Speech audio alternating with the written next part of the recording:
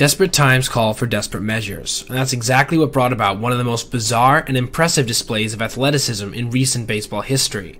Entering the bottom of the 14th, the Phillies were running out of both position players and pitchers, so they turned outfielder Roman Quinn to pitch, and pitcher Vincent Velasquez to play left field.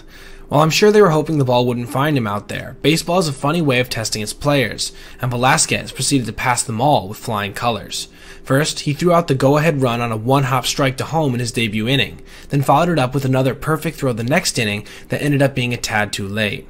Now trailing by 1 run, Eloy Jimenez lined the ball to left with 2 outs, and Vincent made yet another play, this time a diving catch to save 1, possibly 2 runs. In just 2 innings, he had single-handedly disproved the narrative that pitchers aren't athletes.